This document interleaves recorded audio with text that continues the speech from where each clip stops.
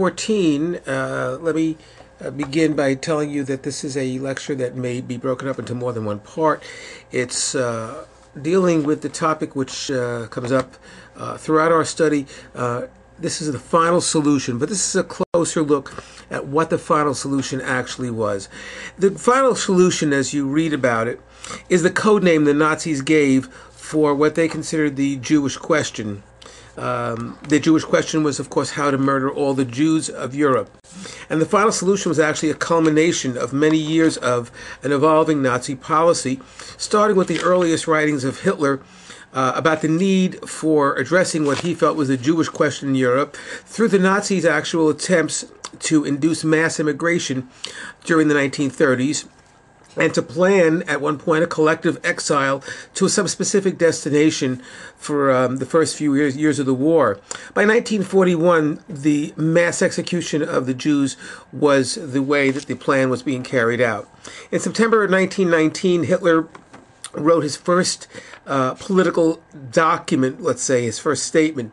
And in it, he addresses the Jewish question, as he calls it, which will eventually, he says, be solved by the total removal of the Jews from Europe altogether. It's to be executed, as he says, with the typical German thoroughness and efficient planning. Hitler was basically obsessed with the Jews and was determined to find what he called final solution to get rid of the Jews permanently.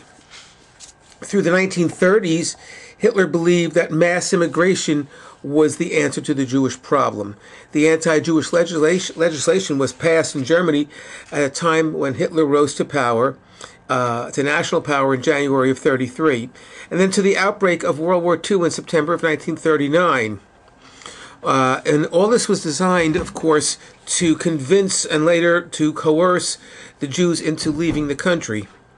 In January of 1939, Hitler spoke before the German parliament, and he criticized the free world for not taking in the Jewish immigrants that he was trying to get rid of, and warned that the consequences would be the annihilation, to quote his words, of European Jewry.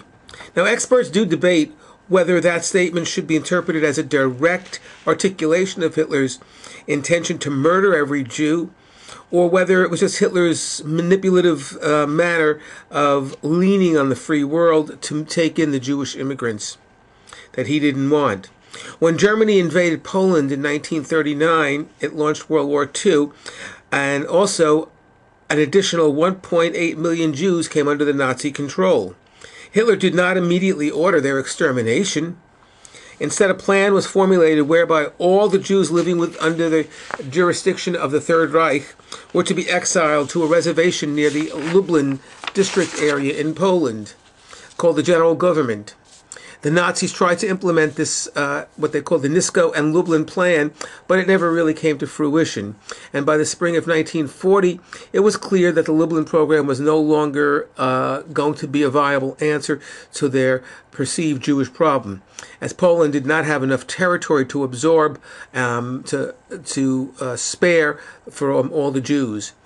The next phase of the anti-Jewish policy, then, is introduced in May of 1940, and this was called the Madagascar Plan. The Madagascar Plan is a plan to deport all Jews of Europe to the island of Madagascar, which was a French colony off Africa. However, the Germans were defeated in the Battle of Britain just a few months earlier, and it rendered their Madagascar plan totally unfeasible. The Germans attacked their former ally, the Soviet Union, in June of 1941, and instituted what was called mobile killing squads, or Einsatzgruppen. Along with the regular army, police units, and local collaborators, they immediately began the systematic murder of every single Jew in the Soviet Union.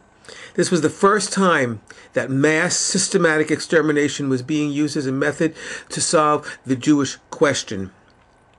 In July, Hermann Goering authorized the preparation of, quote, the final solution, and at the end of 1941 into early of 1942, the Nazis established extermination camps, began deportations to them, and began to perfect their killing methods. The first gassing experiment was conducted at Auschwitz in September of 1941, and extermination camps at Belzec and Chelmno were then constructed in the late fall. Sobibor, Treblinka, and Majdanek and Auschwitz became extermination camps or centers in the spring of 1942. And in the meantime, in December of 41, Hitler told his intimate circle of friends that the murder was to be extended to include all German Jews, thereby including all European Jews in the plans for the final solution. At the Wannsee Conference in January of 1942, the German government and the SS leaders met to coordinate their efforts to exterminate the Jews of Europe. And from then until the end of the war in 1945, the final solution was official Nazi policy. And that policy meant one thing and one thing only: death to every Jew in Europe. We'll next be looking at the difference between just concentration camps, extermination camps, what's the difference between the two in the next lecture. And we'll also take a look at a company that was instrumental in implementing this, a company by the name of I.G. Farben. Basically, I can give you a little bit of an introduction right now to I.G. Farben, because we do have a few minutes left here. I.G. Farben produced synthetic rubber and synthetic fuel from coal. They were guaranteed large purchases by the government if they set up factories at the concentration camps, slave factories.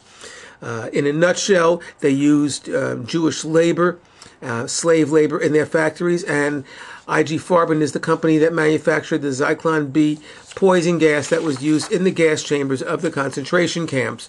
They had a factory producing this at Buno-Monowitz, which was the industrial slave labor camp attached to Auschwitz-Birkenau. Auschwitz-Birkenau being three camps: Auschwitz I, the prison camp; Birkenau, the death camp; and Buno-Monowitz, the industrial complex, along with many other sub-camps or satellite camps that existed at the same time.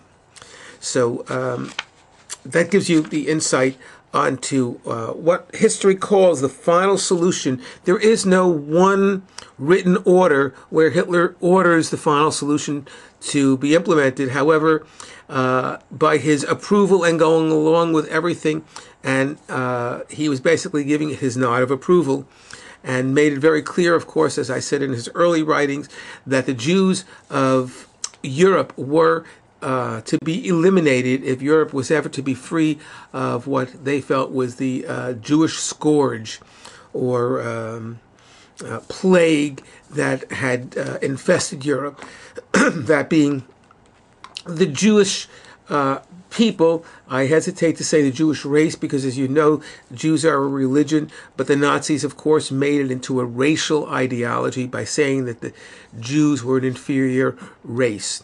With that, I will bring this lecture to a close and begin the next lecture in a couple of moments on concentration/extermination camps.